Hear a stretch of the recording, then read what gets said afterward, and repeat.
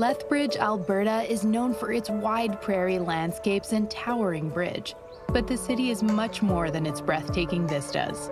Located 2 hours south of Calgary, it's home to a diverse and growing community. In this episode of Why I Love, 3 local filmmakers introduce us to some of the people who make Lethbridge a great place to live.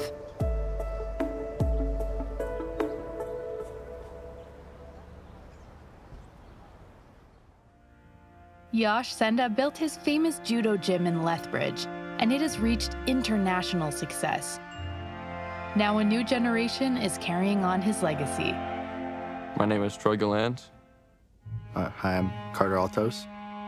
It's Charlize Medeiros. I'm Evelyn Beaton.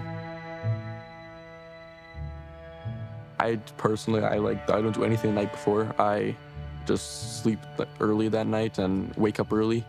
I eat breakfast and listen to music for my fights. That's all I do before my fights. Anything after is whatever, but before my fights, it's literally just me. Rap, hip-hop, something that's gonna pump me up, yeah.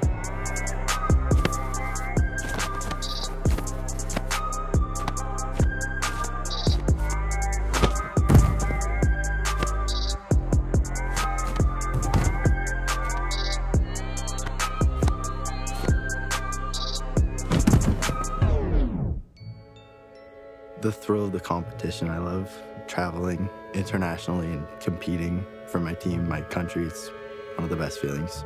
The start of a match is always a lot of nerves. Like, I don't know if I'm gonna beat this guy, even though I beat him last tournament. I don't know if I'm gonna beat this guy this time. Maybe he's got something new. There's always like that nerves at the beginning of a match. Middle of the match is you kind of go blank almost. You just listen to what your coach says and you just fight for your life, basically. End of the match obviously results in how you did that match. So if you lost, there's a lot of emotion. When you win, though, it's a good high. I'm very anxious when I compete because sometimes I get like the little sudden hints of doubt if I can compete well enough and if I can win the match. But as soon as I get onto the mat and like I'm ready and like focused, then I know I can win pretty easily. So.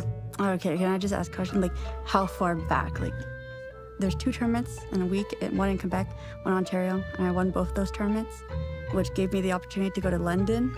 And I won the tournament that was in London. I won my first national championships, won elite national U18, and then that gave me the opportunity to go to Germany. And I managed to get a bronze medal there. Won elite the Pan championships. I went to Italy. I also got second place, and I was really happy. I'm really proud of.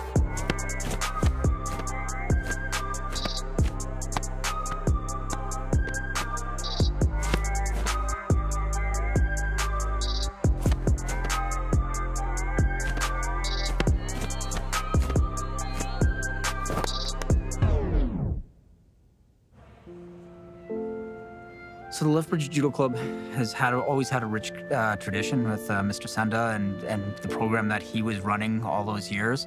And then it transitioned over to the next generation. And the next generation really kind of put a process and a plan that wasn't just about, practicing and seeing what is going to be done or seeing, maybe these results will happen. The next generation said, hey, let's make a plan that's going to bring us towards excellence. Let's produce Olympians, let's produce world-class athletes, let's produce the best age group that we possibly can, because we have to transfer our athletes over to the national team.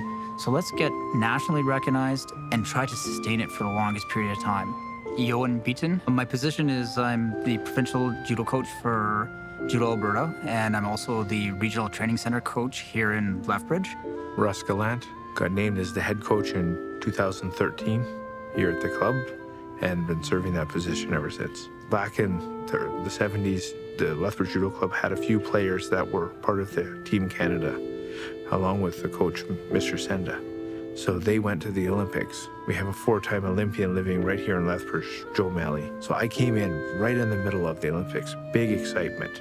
The other thing that was kind of cool was, I believe it was 1984, I think that was right around the same time Karate Kid came out, the original Karate Kid.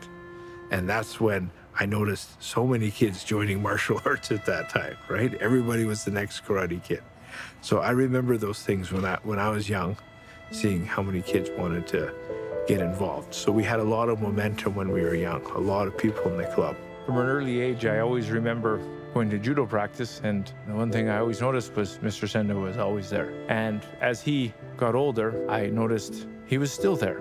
I know it wasn't convenient for him to always be there, but he was there. I always looked at it and said, if Mr. Senda can show up to judo and he's really old and he's had some health issues, what excuse do I have? So those values of hard work, always being present and trying your best, those values stuck with me.